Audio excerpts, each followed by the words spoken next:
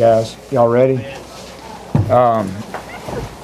Give Georgia State a lot of credit, guys. They came out and they competed really well, gave us a lot of problems, and we obviously have a lot deeper and more talented team, and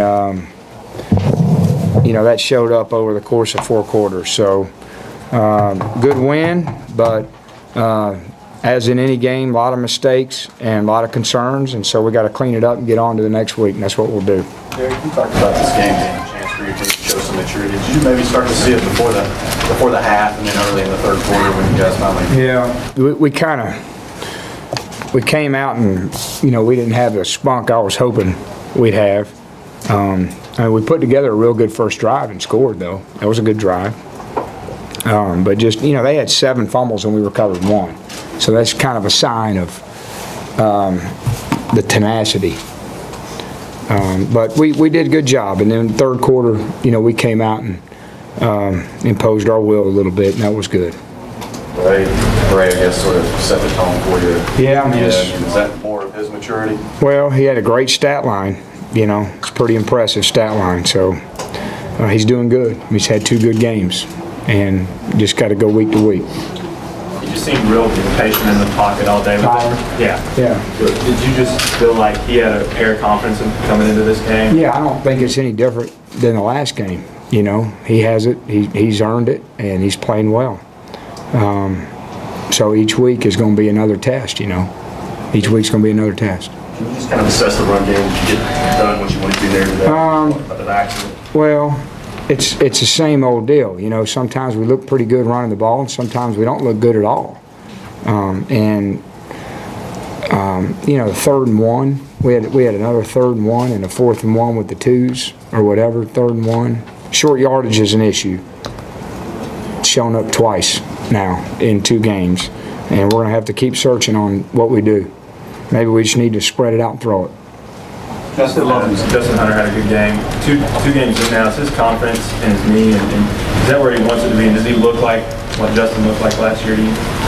Well, he's had 2 good games, but I still think he's got a lot of improving to do and a lot of developing to do to really play to his potential. So, but he looked good out there today. You know, they were giving him free access, so it's not going to be like that next week. They're going to put their hands on him. Derek Brodus kicked a field goal on the kickoff. Is anything wrong with Clardy? Was that just letting Well, he missed a PAT and he missed a field goal. So, you know, we need to make those. And I got to go see what the issues were on the film. We put Drummer in at the holder, and he made his next kick. So that's obviously a concern going forward. And, you know, we'll go see what the issue was. In the past, you've had some slow second halves to start. Were you pleased with the energy that they, yeah, I think so. No, it's not a concern. I mean, we came out pretty good last week, and we came out pretty good this week. So, you know, we got a good stop, and then we went down and scored. What was the 3rd quarter? 13-0 or something? 2 touchdowns. Yeah. Defense played good. So. Like last week, the defense, you know, came out shaky and then maybe buckled down in the second half. Is that what you saw tonight? Well, we settled in the 2nd quarter, but we were playing a little. They were doing a lot of crossing routes, and that caused some issues in man-to-man. So we had to change what we were playing. We lost the edge a couple of times in the run game, and their back did a nice job. And then we played soft a couple of times on those little play-action short throws. So they did a good job, and. You know, but then we kind of settled into what they were doing. Derek, was it precautionary to keep Herm and Kurt out? No, they wouldn't have played, you know, no matter who we played this week. So we need to get them back. I know that. You feel like they'll be back next week? We'll see. Yeah, I mean, it's always a concern. What did Legit do? He's got a turf toe kind of deal. Was it during practice? He did it in the game, NC State game. With those 2 out, you plug in a 50-year guy and a junior, just another sign of kind of developing depth. And yeah, Willie B, you know, we put Willie B in for Kurt. He does a good job, and Dontavis Sapp is he's playing pretty good for us. I got to go see how he played this week. So, but we still need those 2 guys back.